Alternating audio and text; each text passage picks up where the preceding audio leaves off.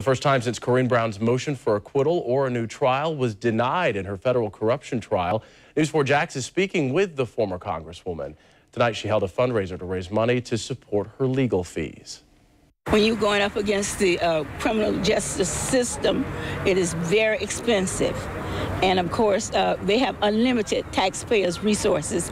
And, most of us operate on a budget.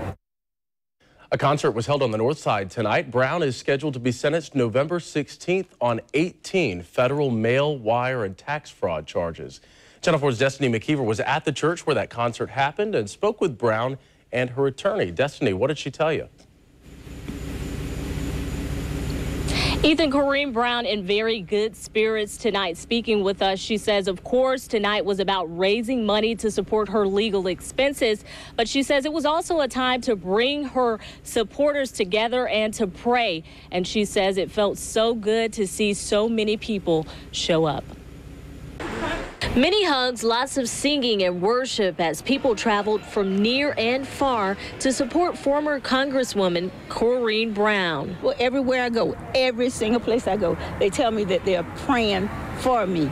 I say, well, I want you to come and pray with me. The former representative arrived here at Abyssinia Missionary Baptist Church for a benefit concert to support her legal fees. Big-name supporters like former Jacksonville Mayor Alvin Brown in attendance, even a World War II veteran supporting. To show my support and to give her encouragement of a person that has done a whole lot for this state.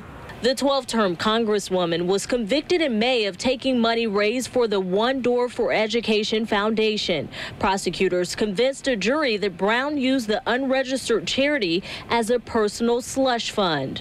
Her attorney said today that Brown is prepared for whatever sentence she receives in November. That she, has more than enough strength to face what's coming up. The people that's coming here, they're coming here because they trust me and they're praying for me.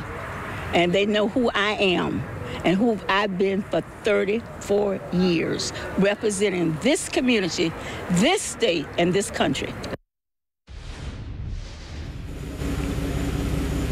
And all tickets tonight range from $25 to $40. And of course, people in attendance tonight knew that the funds raised were going towards Corrine Brown's expenses for her legal fees.